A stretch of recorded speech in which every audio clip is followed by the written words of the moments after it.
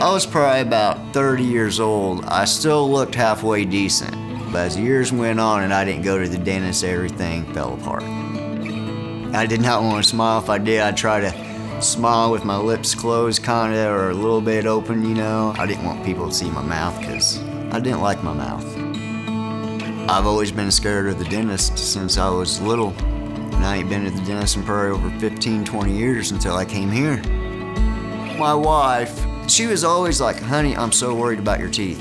You don't have hardly any on your bottom and some on top. She goes, you really need to get them taken care of. Well, she told me that for 2 years before I got here. But when we walked in, and it don't feel like a dentist place. You know, it's more laid back. Everybody's always real patient, polite with you. Everybody you see, they smile and say hi. I was scared of what everybody was gonna think.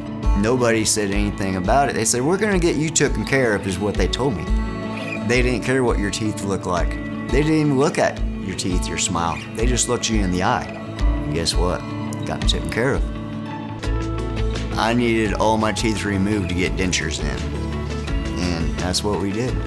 I don't know why I waited so long, because I was scared there for a while, and after actually having it done, I can go out in public, I can smile, I can talk to people, I feel better about myself, you know, and I can be more of myself because I can smile and be open and laugh.